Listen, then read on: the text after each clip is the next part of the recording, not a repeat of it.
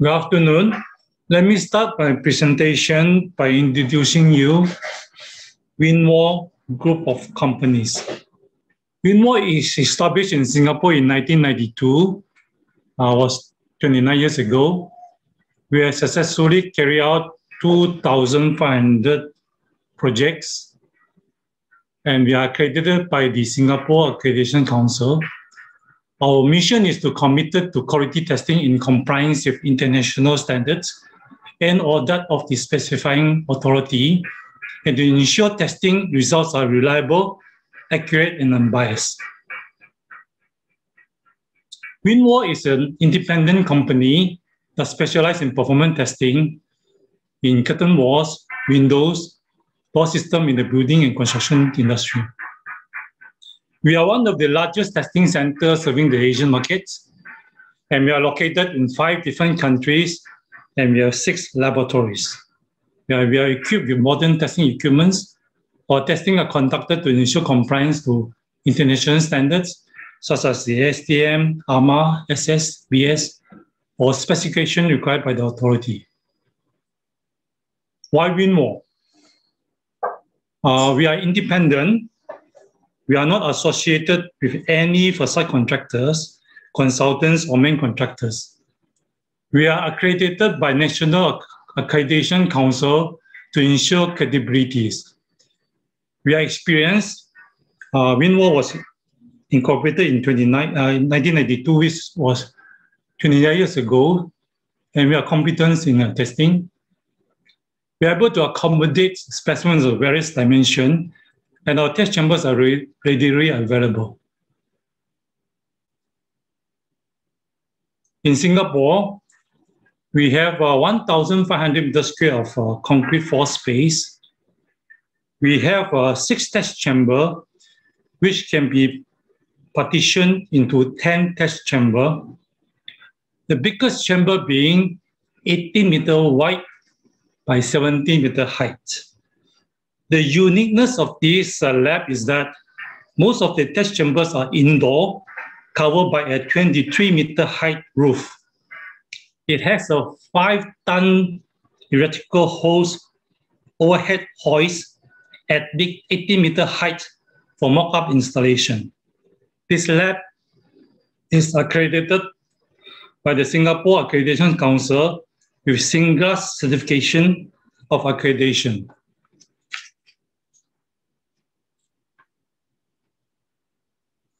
In Johor, Malaysia, we have 3,000 meters squared of concrete space, 2 12 meter by 12 meter height chamber.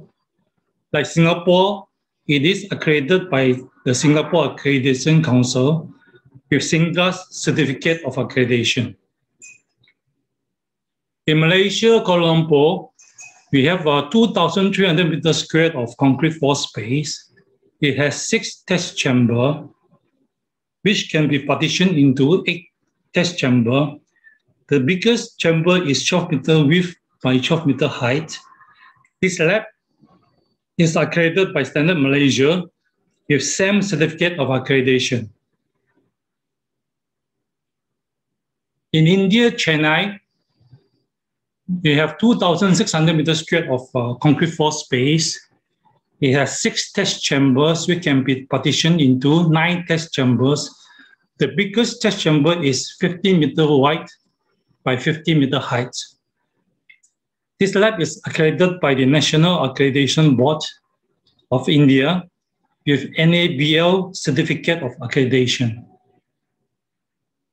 In Vietnam, Ho Chi Minh City, we have 2,000 meters square of concrete floor space and 2,000 meters square of non-concrete floor space. There are 4 test chambers.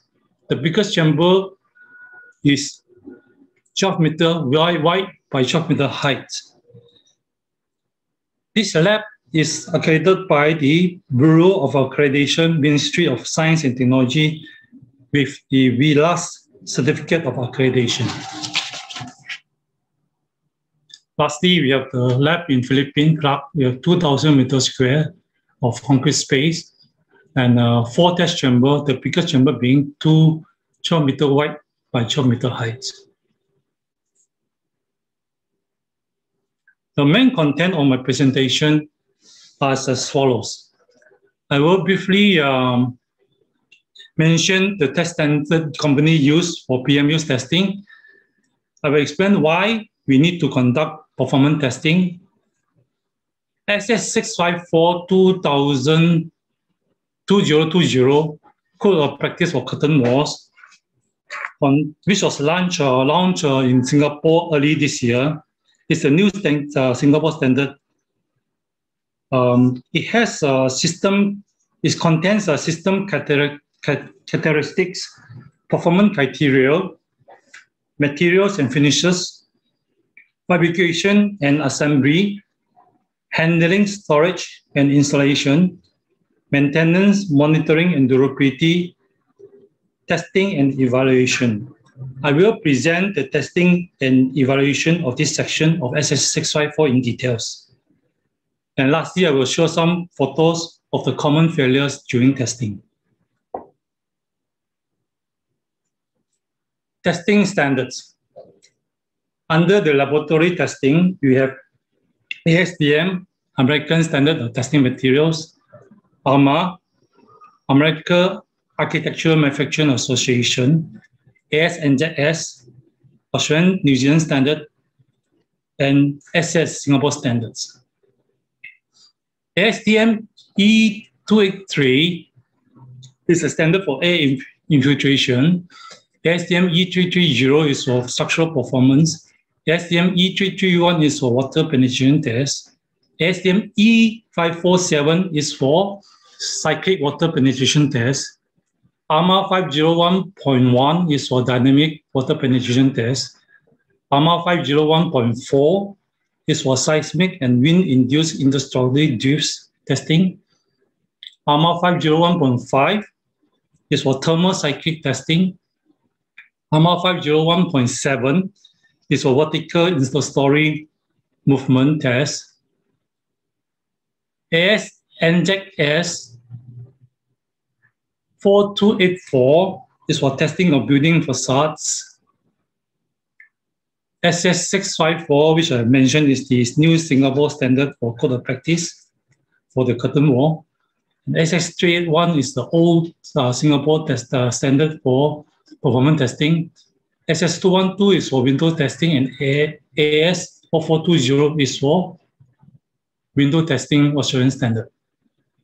Well, for field testing, we have ARMA 501.2 water test, ASTM E1105 water test using the chamber method, ASTM E783 for air infiltration test, PCA 0OT66-201 is for water test. That's a Singapore standard.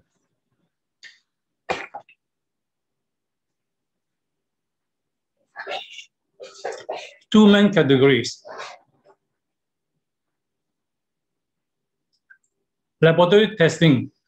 Laboratory testing is the way that the design of the curtain wall system to minimize air leakage, ensure water tightness, and structural integrity. Lab test is also to resolve any design faults before final production and installation of the curtain walls.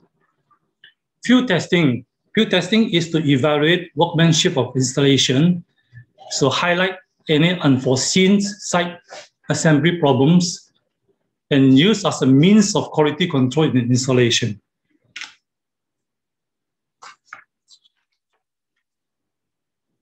There are five main tests. The air infiltration test, which is infiltration and exfiltration, water tightness, static pressure, dynamic pressure, and cyclic pressure, structural performance test, movement test, lateral movement and vertical movement, and load test.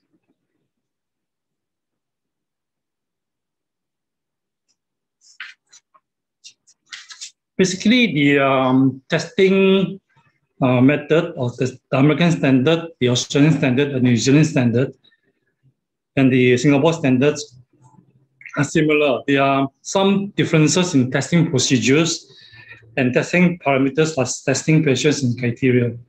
The important point is, no matter which standard you choose, the facade must be tested, and it must be tested before installation on site. Why performance test?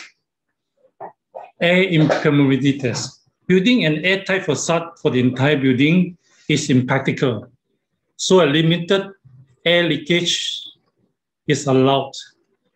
Air permeability test is to verify the air leakage is within the limit leakage allowable specified by the standards or by the consultant.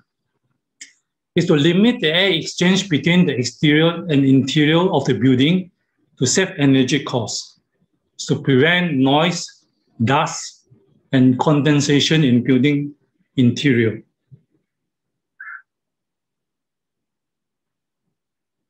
Water tightness test. Water leakage is the most common problems occur in building facade.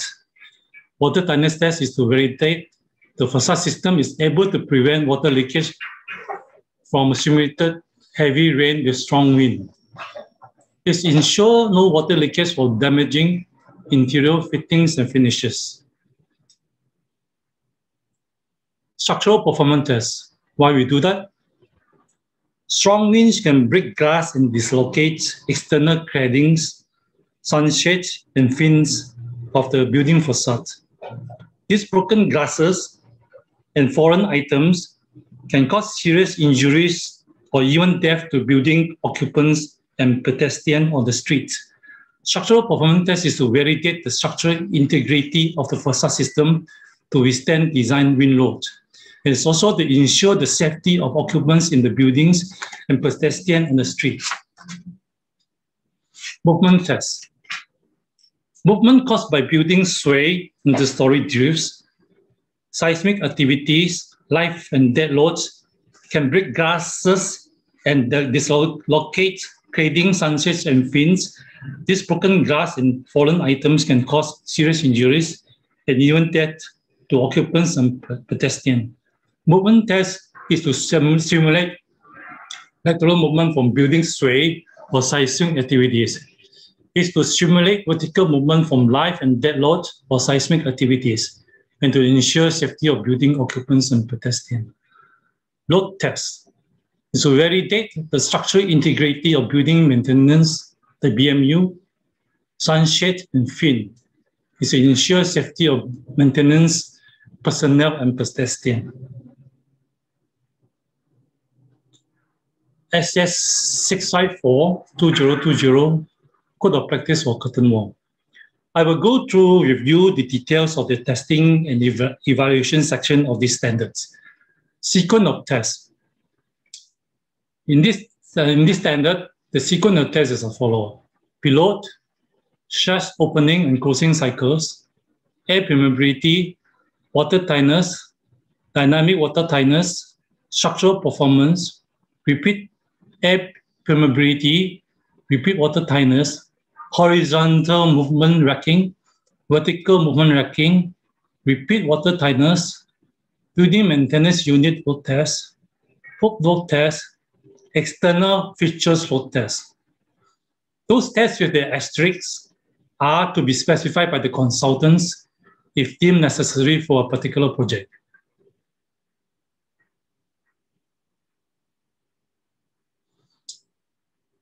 Under test specimen, unless otherwise specified, the test specimen should be at least 3 panels in width and 2 mullions span in height. The largest opening vent should be included. Ideally, representative corner conditions should be included. I'll show you some photos of the test specimen recently tested in Singapore. These are 3 of them.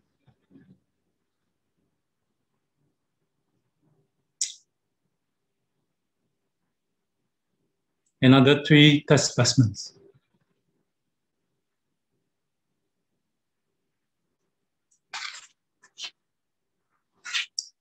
I'll go to review the sequence of tests. The first test is pilot, 50% of design wind load applied to the interior or exterior surface of the wall for 10 seconds.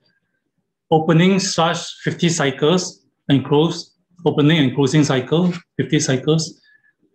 Air permeability test pressure to 20% of design wind pressure or plus minus 240 Pascal, whichever is bigger or greater. Test pressure in one step or 3 equal incremental steps. Water tightness test. Test pressure in 3 equal steps to 30% plus 0.5 times of the building height in meter of design wind pressure or 240 Pascal, whichever is greater. For example, if your test pressure or if your design pressure is 1000 Pascal, and your building height is 100 meter, 30% of 1000 Pascal will be the 300 Pascal, plus the 0.5 multiplied by the building height of 100 meter will be 5. So your test pressure for your water tightness test would be 305 Pascal for 1000 Pascal design wind load with a 100 meter height building. The water flow rate is minimum 4 liters per minute per meter squared. And the requirement is that there should be no water leakage observed from the sample. Dynamic water penetration test or water tightness test. Test in accordance with AS NJAC S4284 cyclic water test or test in accordance to ARMA 501.1 dynamic water penetration test. Minimum water flow rate is 4 liters per meter squared, and there should be no water leakage from the sample.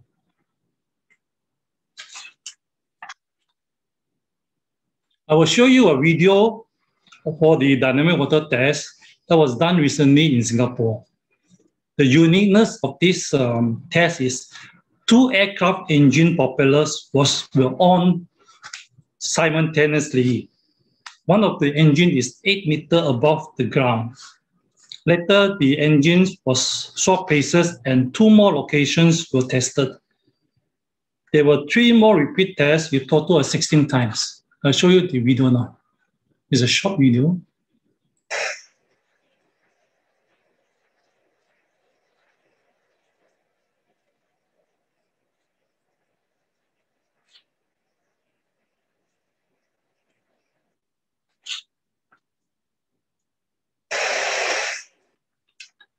Structural performance test. 50% of preload followed by 4 incremental loading to 100% of design pressures. The positive and negative design pressure should be determined in accordance to the SSEN 1991-1-4 or other wind design codes acceptable by the authority or by boundary layer wind tunnel testing. The structural performance criteria.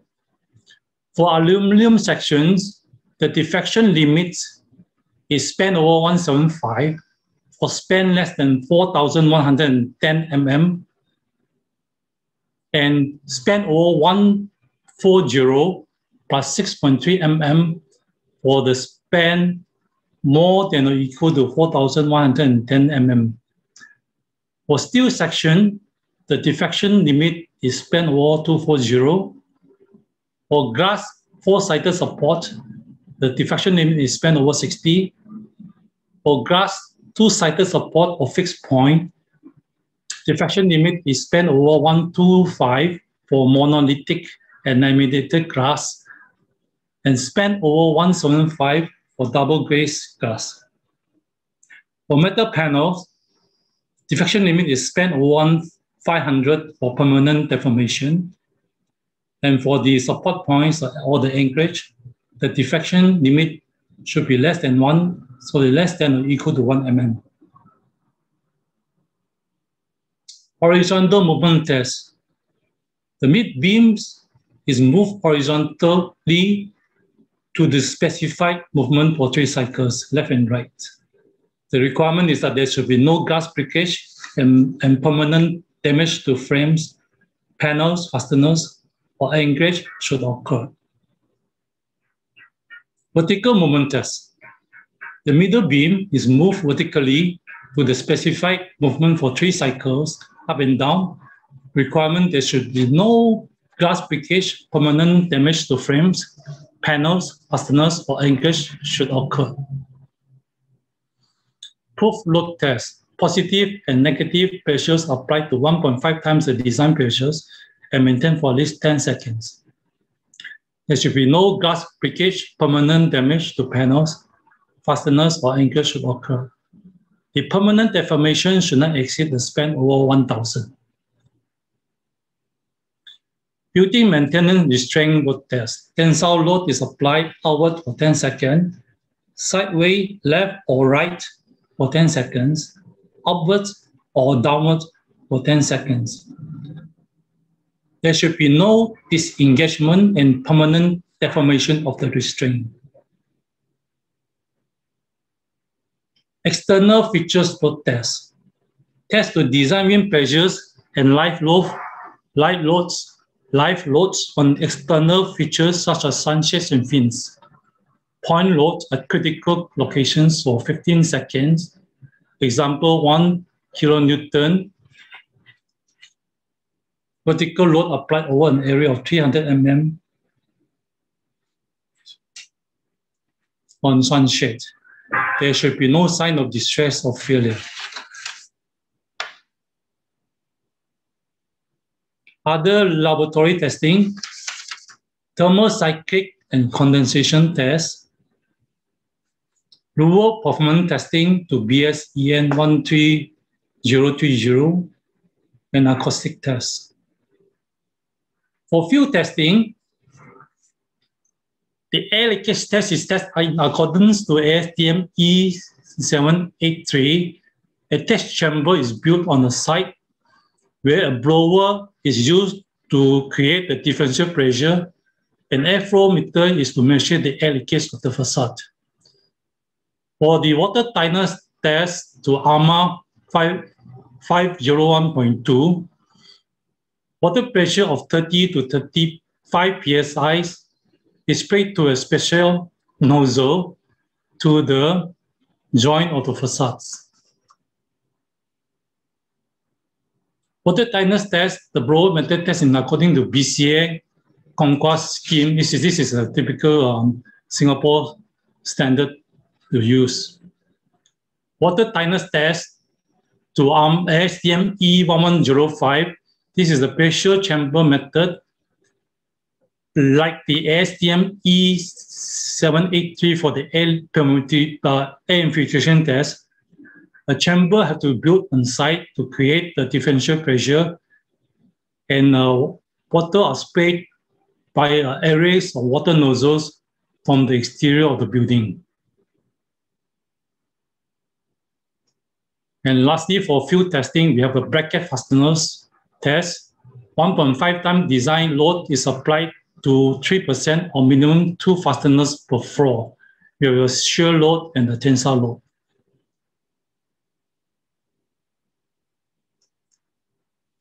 During testing, there are the most common problem is the water leakage. This photo shows some of the water leakage from the joints of the facade.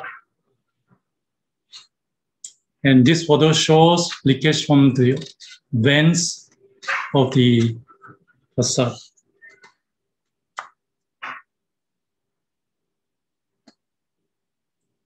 Structural failure mostly occur during proof load tests.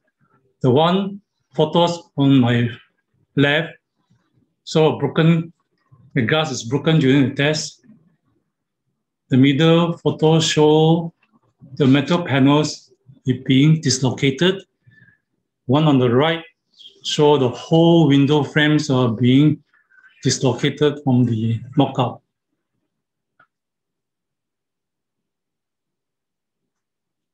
We have another glass failure on the left. Metal panel dislocation in the middle. And the aluminum marline is bent during testing on the right photo.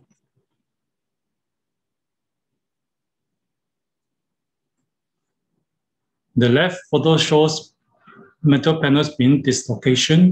The middle photo shows the glass, the whole window frame has been dislocated and been fallen down. The one on the right shows the aluminum marline materials has been teared off from the bracket. And this photo shows the failure of the anchorage point. The top right-hand corner, where the steel bracket is bent, and the below right-hand is the bolt is being sheared off.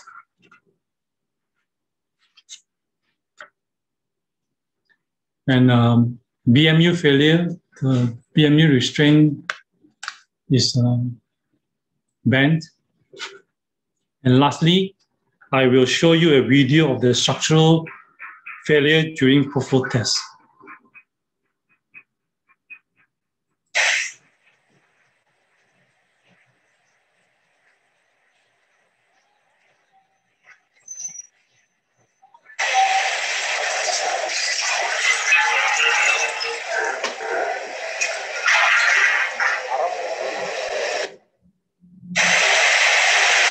Thank you.